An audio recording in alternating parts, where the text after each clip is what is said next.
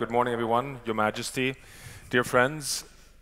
Like Anna Boye pointed out, I think there's a lot of scientific support, in fact, overwhelming scientific support, that we will, in fact, be looking back at 2015 at a moment when the world, like in Swedish we say, polletten trillade ner, meaning that scientifically, the world of leadership, business, political leadership understood finally that we're tipping towards a new logic. We're tipping over towards sustainability being not only the pathway necessary to avoid catastrophic outcomes, but also the most desirable and attractive pathway to be able to take a step towards even improved human prosperity on planet Earth.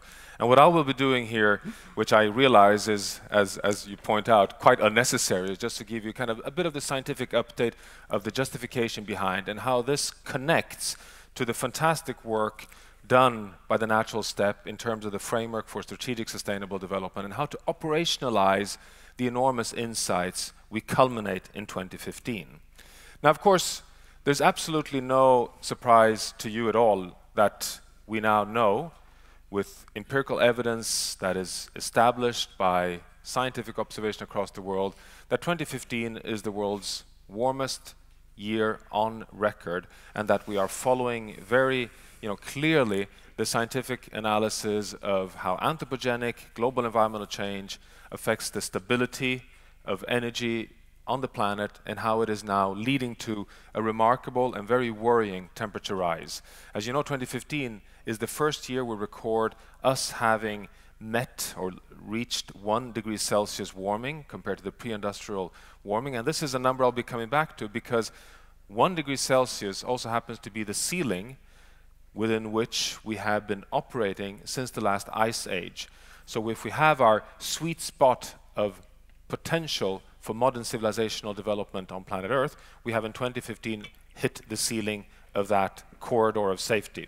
The second, of course, is the reminder that planet Earth is a complex, resilient, and interdependent system where every component interacts and plays in our favor. In fact, there is no stable planet only by reducing emission of greenhouse gases.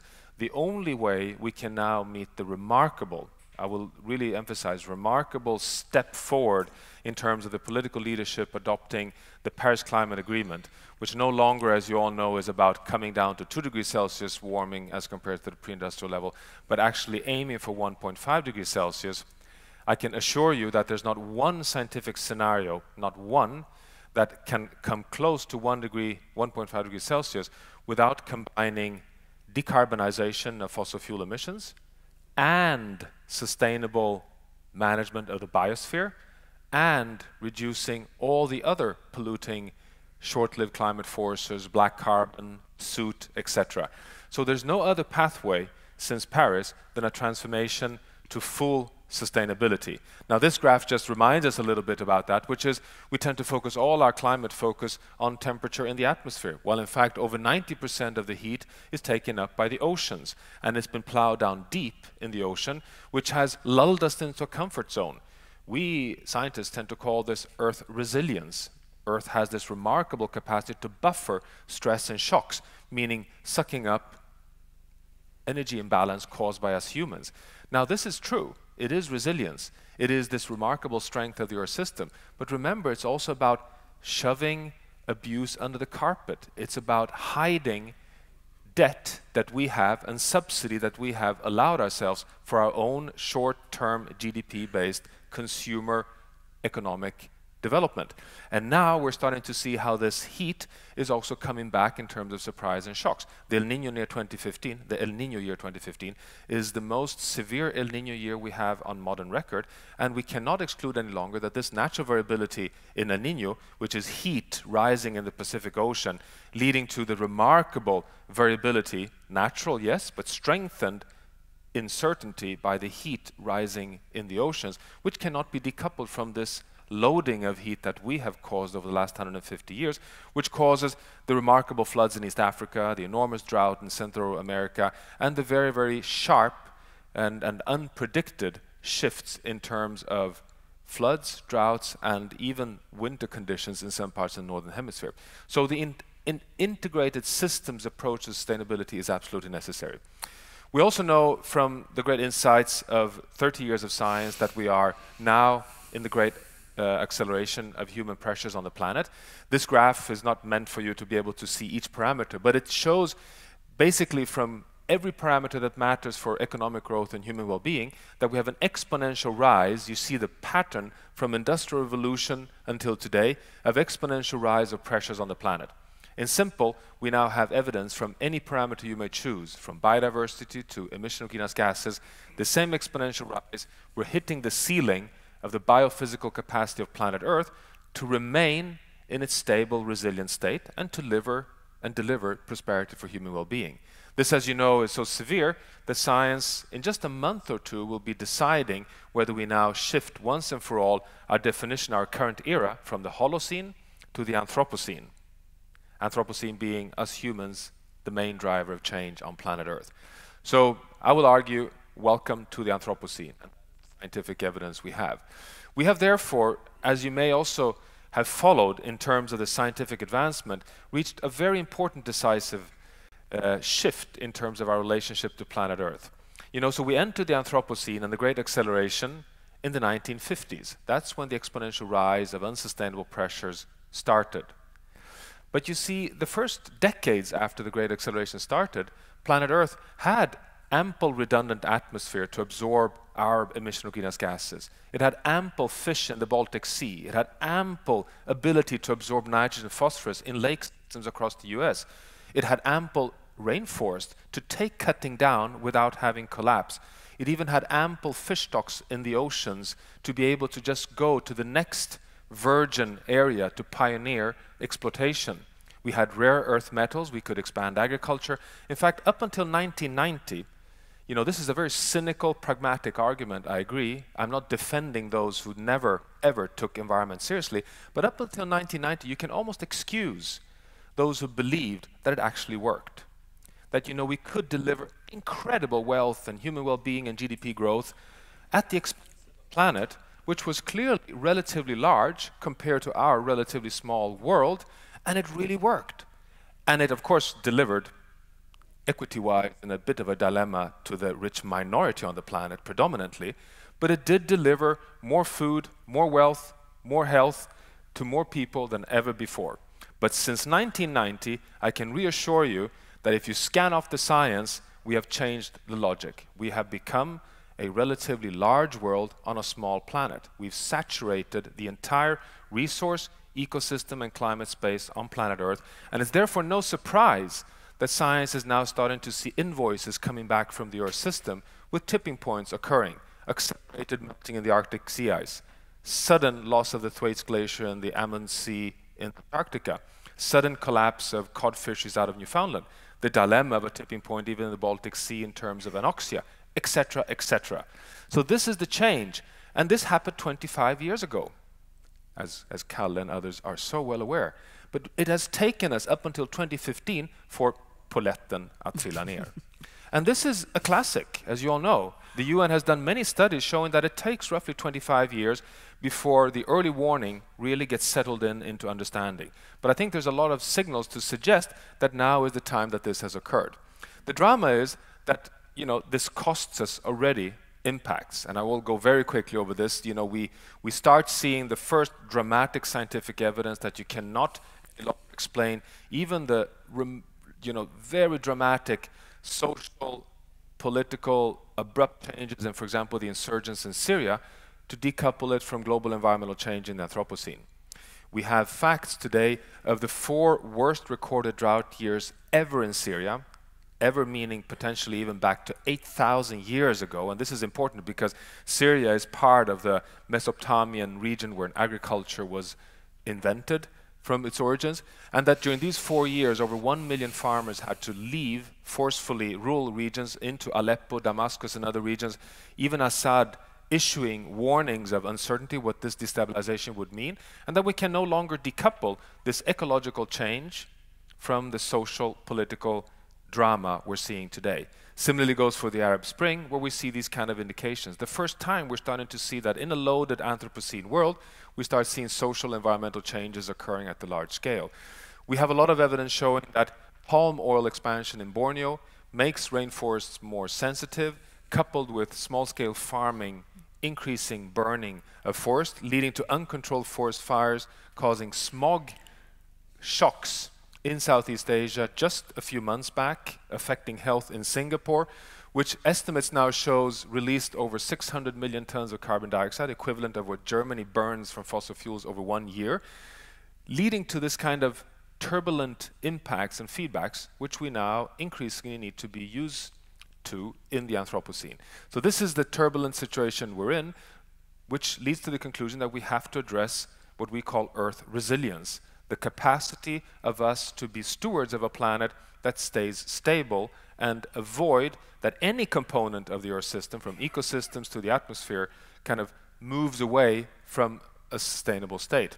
And this is, of course, no surprise to this audience that we need to consider, even as a finance minister in Sweden, the equal engagement in our local economy and our local environment as maintaining the Svalbard and the whole Arctic and Antarctic ice sheets in a permanent state. Why? Because these regulate the stability of the climate on the planet. These are cooling systems that reflect back some 80–90% of incoming heat from the sun back to space. We need these systems intact. We cannot allow them to start melting rapidly, which leads to dramatic effects, of course, for local communities and species, but also to a change in color. And that darkening in the color is now shown very clearly by science, has dramatic effects over the entire planetary climate system. You've probably seen this data from NASA, which shows just from satellite the amount of heat that is reflected back to space from Greenland. And the drama here is shown very pedagogically. Here you have days of the year, so January until December. In color you see what we want in a stable planet, which is basically 80–90% of incoming heat reflected back to space. It goes down a little bit to 75–80% during summer, because naturally there's always a fringe of Greenland that is a little bit melting on the surface. But look at the year 2012, and here's 2015, which shows a change. And the change is that we're starting to observe for the first time ever that the entire Greenland ice sheet is melting. Not that it's melting, that it's disappearing, but it's melting on the surface, just making it slightly darker, which means that suddenly Greenland tips over from being an absorber to being a net releaser of heat into the atmosphere. So instead of bouncing back and functioning as a mirror, cooling the planet, it warms the planet. We see similar data, as I mentioned earlier, in Antarctica, with the Thwaites Glacier now irreversibly gliding into the ocean. A surprise to science, because it's always been thought that Antarctica is more resilient. This can only be explained by, again, the heat in the ocean coming up, upwelling, and lubricating the big glaciers from below. And I can tell you that the nightmare here is the following, that the Thwaites Glacier appears to be like a block in a bottle, that when you lose this plug, you might be losing the firm position of upstream glaciers that might simply start irreversibly gliding down. Estimates indicating that this change of parts of the West Antarctic ice sheet may commit us to another 1 meter sea level rise. Again, it's resilience at play. And you may have seen this paper that came out just before COP21 showing that if we burn up all the fossil fuel reserves we have, if we simply take everything that is now valued on the stock market as the resource for our oil, coal, and natural gas companies, we're in for another 58 meter sea level rise. 58. So these are massive, massive transformative changes, which are also integrated, interesting enough, in the financial system in terms of valuing today. You may be aware that last time we had over 1 degree Celsius warming, we had an average sea level rise of 6 meters higher than today. So when we exceed even 1 degree Celsius, we're in for very large changes. So the question is, are we leaving Eden's garden? Are we leaving the stable state of the planet? And science can today give a very firm answer to this, which is also one of the big step forward just over the past decade. And this comes from ice core data, as you may be aware. This happens to be from the northern hemisphere, but it would be looking alike from the southern hemisphere. It's days of the year. No, sorry, this is 100,000 years. It's a very pedagogic period for us because we've been modern humans as Homo sapiens for roughly 100,000 years.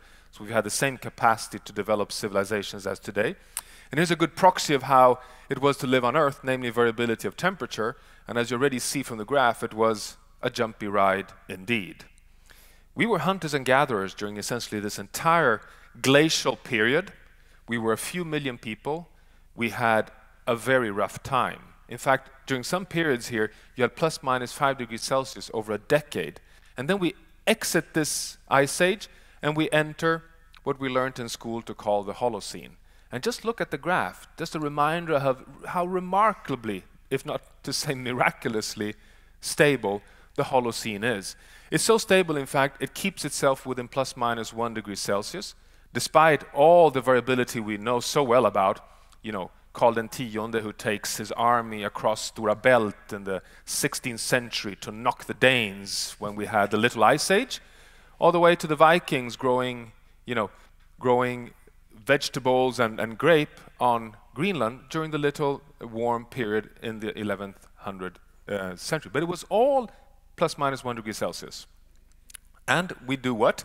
We invent agriculture just when we enter the Holocene and take off in the modern civilizations as we know it. So this is the reference point and the very, very important recognition that the planet plays a difference, that everything we have learned to recognize, to value, settles into the Holocene, be it the Rajampat coral reefs that today is part of a system giving livelihoods to 200-300 million people, our own temperate forest in the northern hemispheres that regulates carbon sinks.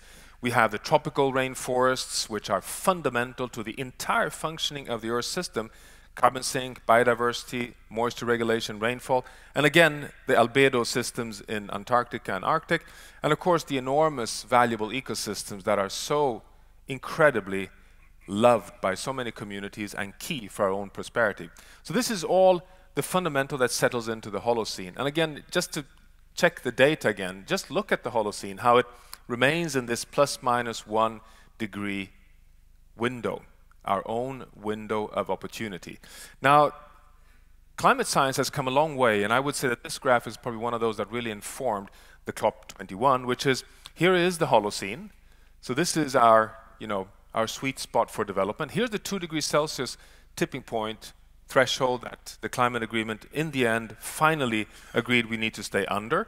Why? Because climate science is showing so clearly, as you see from this graph summary, that once we pass 2 degrees, we are in for not small changes, but abrupt tipping points that could move very large systems that regulate the planet from a desired to an undesired state, meaning that we could actually lose the Arctic summer ice, that the Greenland ice sheet is bound to be irreversibly moving towards a melting at 3 degrees Celsius, and so on and so forth. These are hardwired, non-negotiable, biophysical thresholds in the Earth system. We simply need to adapt to them and be very clever to navigate ourselves away from them. And of course this means staying within a planetary boundary for climate, which should come as close as possible to the Holocene equilibrium. That's exactly what happened in Paris. So in summary, what this leads to is that inside of the Anthropocene, the insight that we cannot exclude tipping points and the insight that the Holocene is our desired state led to the planetary boundary framework, which Anna, which was referred to earlier. And the planetary boundary framework is actually a guide of how we can define global sustainability at the planetary scale. It gives us a tool based on the best science defining what are the environmental processes that regulates our ability to stay on a stable, desirable planet that can support humanity. And for each of these systems, can we define quantitatively a boundary giving us a operating space to allow ourselves to have good chances of development. And science can actually do this. And I won't go through this in detail. It's just to say that we've come so far that in fact defining planetary boundaries and defining it quantitatively as a safe operating space on a stable and resilient Earth system is scientifically today in the mainstream. And it has been scrutinized across the world. The drama is that this just gives us a first guide at the planetary scale. It doesn't give us an operational tool to move forward. It does change the way we look upon the whole planetary governance, though. As you may know, that last time we discussed sustainable development in 1992, we had these pillars, the Brundtland Commission pillars of ecological, human, and economic sustainable development.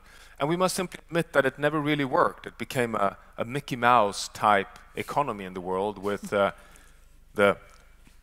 economic capital occurring at the expense of human and ecological capital, and that we need to transition into a new logic, a logic which is about an economy that, yes, can thrive, yes, can grow, yes, can develop, that delivers on societal aspirations, but occurs within a stable and really set playing field for humanity on a stable Earth system. And science can deliver on this. And the Sustainable Development Goals adopted last year is, in my mind, coming very close to this paradigm.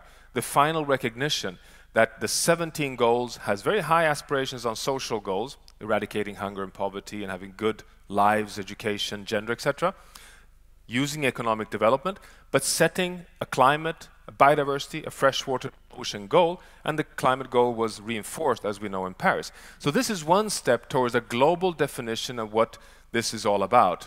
And it lands in a mind shift of the great transformation, exactly in line with Anna Borg you started off with, which is to, take our small, beautiful planet as the only chance we have to really have prosperous future. But there is a big gap, and that is, I think, the gap for the dialogue today, which is that even if we can define scientifically a safe operating space at the planetary scale, even if we can define the large, so to say, framework on the planet, we still realize that we need to translate this operationally into a transformative process that gives us a transformation towards a world where we can all have good lives, good development for 9-10 billion co-citizens on Earth.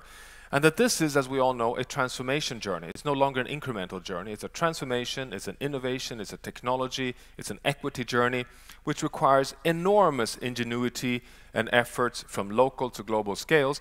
And the drama is that we don't know really how to connect these two. The grand insights. 2015 was a big, big breakthrough, but it's only a thought plan on paper. It's not an operational plan on the ground. And that's where my and many scientists' excitement comes up with the remarkable, fantastic work done by the framework on the strategic framework on sustainable development that we'll be discussing here today, and the progress made over the years on getting the sustainability principles operationalized at that level where it really means something to concrete business, communities, households, cities, and that now is the chance for the first time to connect the global with the whole FSSD framework and really translate that operationally so we can start this journey of grand transformation, because we only have 2-3 decades on our timeline to transition into a safe operating space, giving us this good future without dramatic invoices. So I look forward to a very inspiring conversation today. Thank you very much.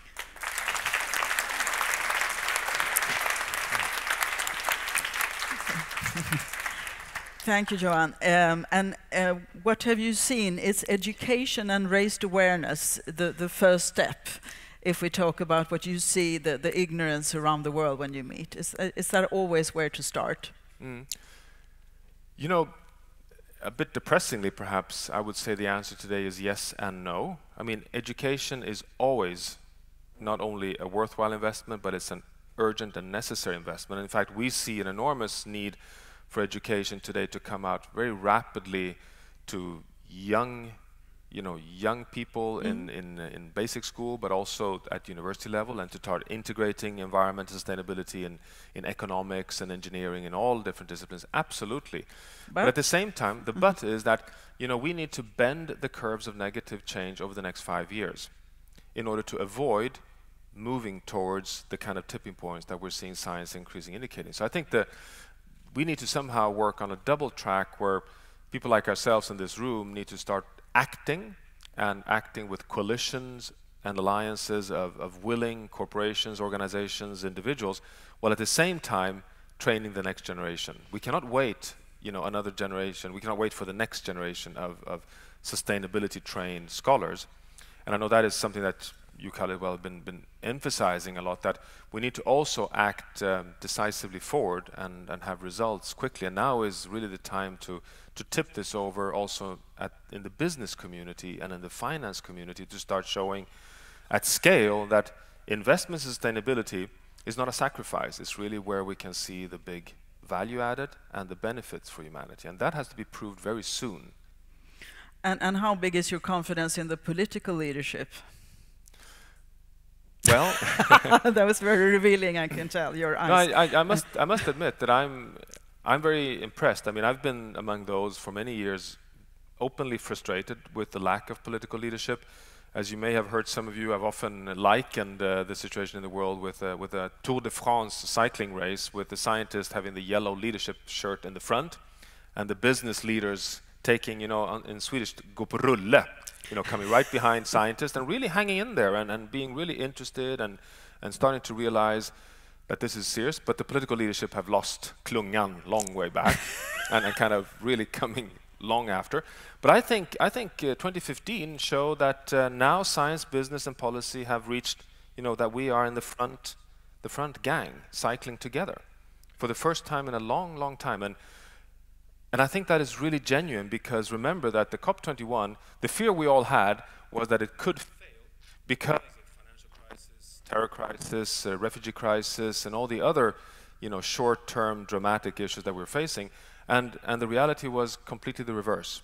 The realization that we need to take climate seriously was, if anything, even higher. So I think there's a genuine commitment today in the political leadership. But isn't it that we still tend to expect this to be a bit linear, that we can decide, okay, now let's put turn the brakes on. We don't see the compound effects with the Gulf Stream or whatever. We expect the fever to be manageable of the planet.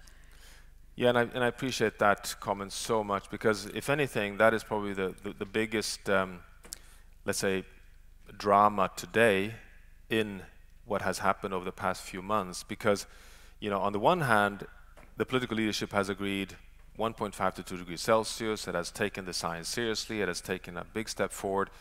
But there's absolutely no signs of recognition that this is not business as usual. This is, I would even dare use the word revolution, because if we're going from a fossil fuel driven world economy to a decarbonized world economy by 2040, it is nothing less than an energy revolution. And it cannot be accomplished unless we have a food revolution, and we cannot accomplish it unless we have a lifestyle revolution and business model changes. And the political leadership is not seeing that yet. It's as if we can accomplish this one also through some kind of, we tweak a little bit here and we tweak a little bit there, and we get some little environmental bonus here and some bonus malus there, and these are good things, but I think we need to start realizing this is a grand, in Sweden, it's a grand Swedish project. We need to simply start locking ourselves to a complete shift in infrastructure, business, steel industry, aviation industry, and every sector needs to go through these large shifts, and that is that has not really occurred yet. I don't think it's occurred among most, in fact, to be honest. I think it's simply something we now need to come to recognition with, that this is a large system shift. And again, that's why I'm so excited about this day here, because it allows us to think in terms of how do you actually operationalize system change, not business as usual incremental change. So that's exactly what I feel, at least this is what we're talking about. And of course, that's what the natural step has always been going for, how to handle complex systems, because very few have the total picture, the big picture. So we are very grateful to have you to start this day. Thank you so much, Johan Rockstro, and good luck with all your Thank you very much. And looking forward to this.